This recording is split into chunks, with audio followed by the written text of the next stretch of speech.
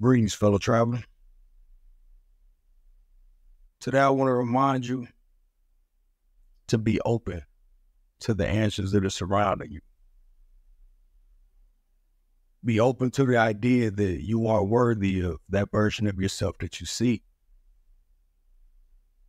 Know that no matter what perceived obstacle is in front of you,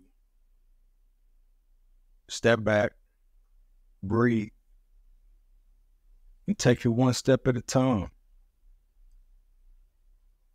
In this world that we're seeing, that we've been seeing, I can speak for myself that I've been seeing, chaos is getting more chaotic, and that's okay. That doesn't mean you have to be chaotic. Continue to hold on to or find that peace within yourself.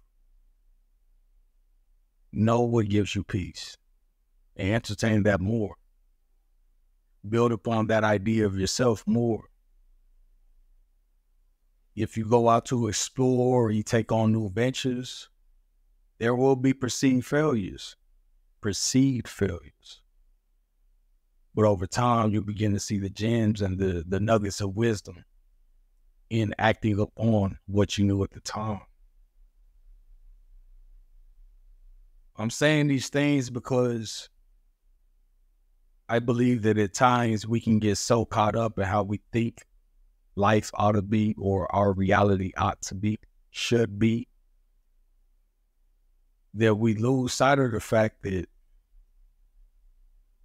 there are so many things outside of our control that are still working for us. So even if we don't get the outcome that we want, if we don't hit the goal that we want, doesn't mean that we failed. We're learning more about ourselves as we evolve through that maturation process. It's building. It's continuously building. And that's not to say that it has to be some magnificent feat that the world will glorify you for. No, this is just you living your life. Whether it be wanting to put yourself in a better place mentally. Whether it be wanting to invest more time in yourself spiritually. Whether it be a hobby that you have. Whether it be whatever you choose for work or for income. It doesn't matter. But lean into it. Know that you are worthy of the version of yourself that you see by acquiring this new skill, by acquiring this new mentality for yourself, this way of being, this state of being. Because in doing so, and truly believing in yourself and knowing that you're way bigger than you can ever imagine, it allows you to explore with a certain freedom. Without criticizing yourself, without beating yourself up, without doing that to others. You simply understand that everybody is going through their own methods of evolution. And you're simply enjoying yours for what it is. Even at times that we don't emotionally enjoy having.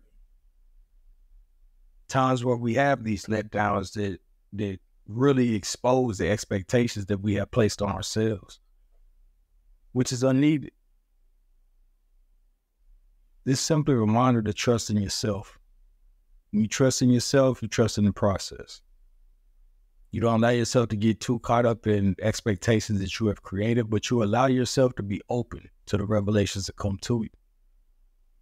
And in doing so with uncommon hours, you'll see that even some of the things that you believe were failures actually work for you. You just didn't have the proper perspective to see how it worked for you. Find peace within yourself. Do whatever you choose to do. I don't care if it's washing dishes. Find peace within yourself. And allow yourself to truly evolve within that place of being that you truly love and enjoy. Because in doing it in one area, you allow the opportunity for that perspective to expand to other areas of your life. I think that's a good place to leave it for now.